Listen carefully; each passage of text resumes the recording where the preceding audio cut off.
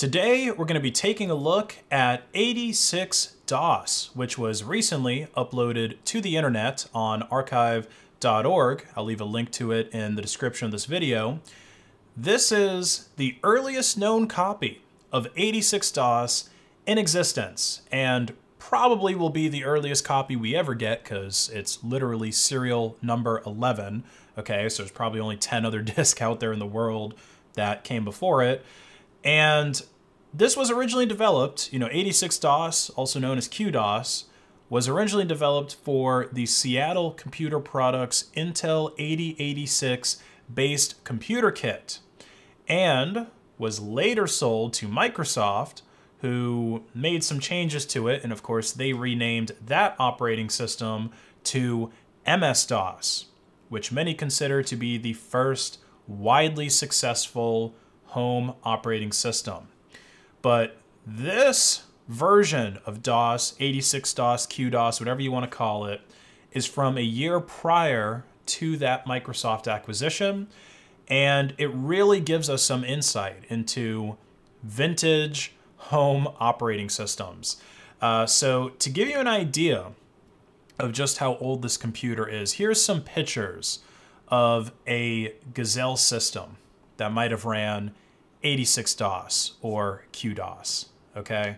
This is a desktop, probably about the size of a small file cabinet with this hefty looking terminal on top.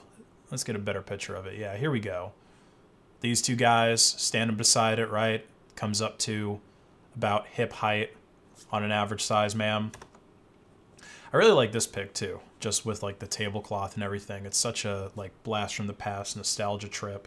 But anyway, this bad boy under the hood, it might have a whole megabyte of RAM inside of it, right? Like, this is early 80's computers, compare that to current gen DDR5 builds that could have a whole terabyte or more of RAM in them. But anyway, let's get this thing running, right? Speaking of modern systems, let's emulate 80's on my Threadripper real quick. I mean, you don't need a Threadripper. Any Linux system will do for running this. Now, there are a couple of things that you're going to need. You're going to need Open SIMH, or any type of SIMH will probably do. Personally, Open SIMH is the one that I'm using. Now, this is a basically like a simulator or an emulator for different computer systems. Like, you've got the Altair on here, HP's, you've got the VAX system, right? But the only system that we're really going to need from this group is the Altair Z80. So that's just a quick tip. If you're going to download this from GitHub and compile it like I did, the only one that you actually have to compile is the Altair Z80, so that's going to save you quite a bit of time not having to compile all these additional things here. And of course, you're going to also need that image file, that ISO image, which you can download right here, 250K. Whew. They don't make operating systems like that anymore, folks. And you're also going to need some additional helper files. Basically, it's a startup script and 86mon.bin, which can be downloaded from this link here. I'm going to try to leave this link in the description as well, but it's a direct link to a zip file, so I don't know if YouTube's going to be weird about something like that. But yeah, this is, if that doesn't work, then I'll just leave a link to this website, which has the link, and hopefully that gets past YouTube's filters. So I've got all these files here inside of this directory. So this is the original file name that you get when you download 80's from that archive.org link. And this is actually the first change I'm going to make here. I'm going to rename this because it's just really long and annoying to just 86dos.img. All right, so when you unzip, or actually let me just do this, make things a little bit more clear and concise. So when you inflate the zip file, there's a few other files you're going to get in it. There's something like a IMD, or like it's not an IMG file. It's got a slightly different file extension, but that's not a needed file. I'm not even quite sure what it is. I kind of thought that this person might have just packaged up 86 DOS with it, but I ran a diff between the one from archive.org and the one that came in the zip, and they were different, so I just got rid of that file that came in the zip. So then inside of this 86 DOS startup file, you want this to pretty much match exactly what I have here. I think I'll probably, I got a symlink vim to nvim. Anyway, you pretty much want this to match exactly what I have here. And I'll probably just cat this file out and put it in the description as well. So the important things to note are on line 26. You want to make sure after ATT CROM FDC 0 that this string here, 86 DOS.img, matches exactly the name of the 86 DOS file that you just saw me rename. And then up here below line, or actually, no, it's right here on line 12. Just take note how, 86mon.bin, this matches the file here, 86mon.bin. So you want to make sure both this file and this file are in the same directory as the startup script, and that they have the same names matching in that startup script on the lines that you saw. So once everything is in place there, you can then run the Altair binary that you compiled in that SIMH download, Z80. So you run that program and then you point it to the 86 DOS startup script. And then from here, you just have to read and follow the instructions here in the prompt. So press return to get the monitor prompt, and then press B to boot, or sorry, capital B to boot. And boom, we're in 86 DOS version 0.11, copyright 1980, Seattle Computer Products Incorporated. We just traveled back in time, folks. 44 years. Now, if you've played around in something like the Windows command prompt, for example, this here might be throwing you off a little bit, right? Because it's kind of familiar. We're used to seeing C on the Windows command prompt, C:, but we're not used to seeing A:, right? So what's going on with this drive letter A? Well, long ago, back in like 1980 and before, most computers didn't have any hard drive in them at all. You only had one floppy disk drive that you would run your whole operating system off of. Your whole OS would be run off of a floppy disk, and you would save all your files to it. And that floppy disk would be maybe 1 megabyte in capacity, right? That was your A drive. And if you were a really cool guy, you might have had a second floppy drive in your computer that you could copy stuff to. You could run 2 floppy drives at once. Oh my gosh. And that would have been your B drive. So we're basically emulating a floppy disk A here, and still to this day, I'm pretty sure on Windows, the first, what we would call a hard disk, is C, so that they can have backwards compatibility with those old school floppy drive systems.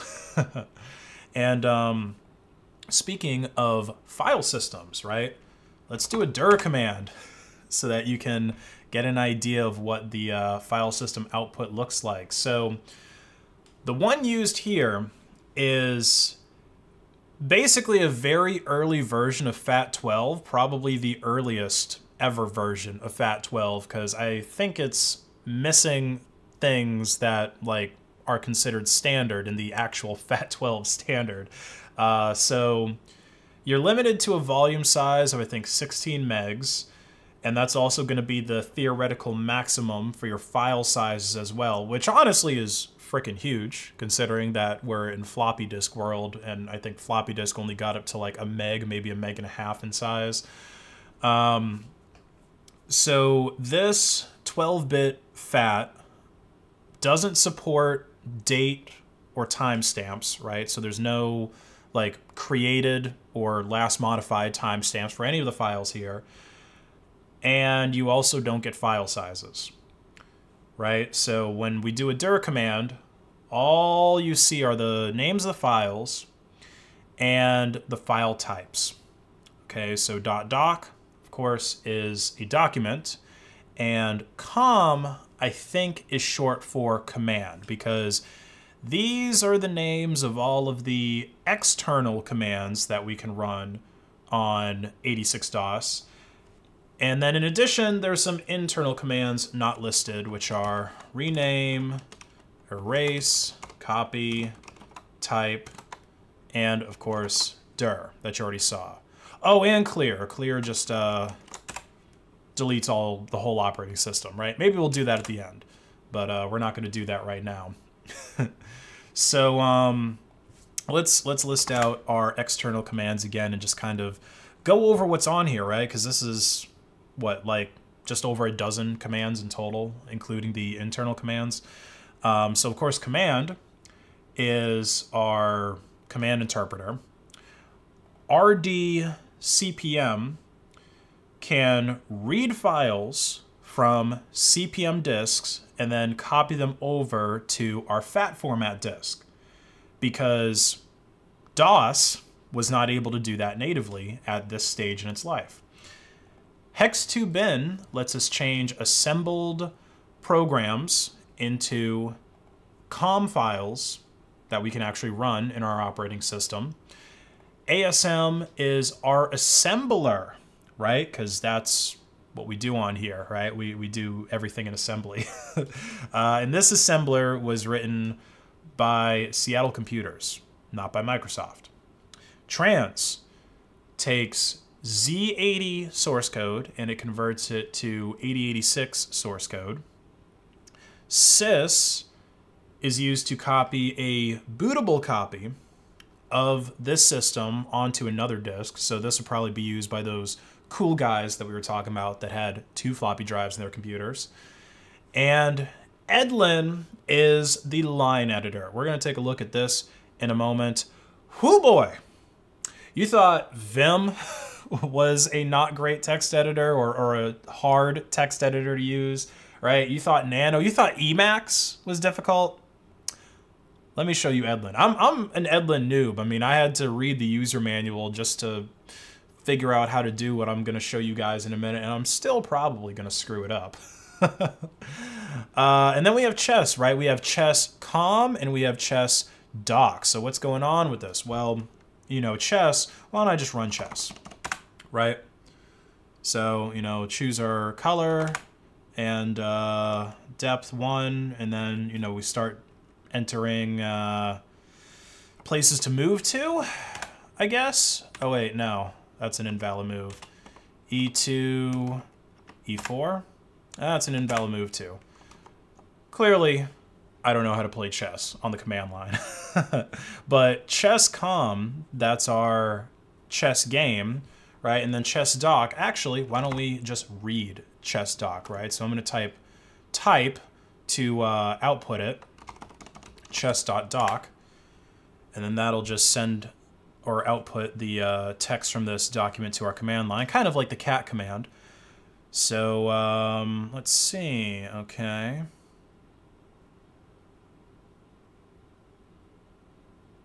Oh, okay. So I see how to do it. E2 to E4. All right, cool. So maybe later on, if I want to, I could play some 1980s chess on 86DOS. That'd be pretty cool.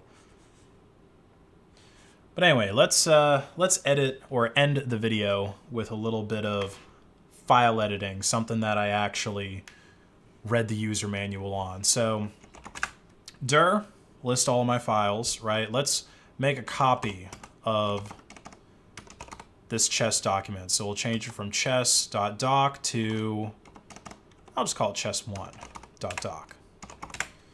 So I do dir again, boom. You see I've got this chess1.doc, and if I type it out, it's got all the same text as the first one, right? Well, I want to edit the instructions of this. I'm gonna create the instructions for my version of chess.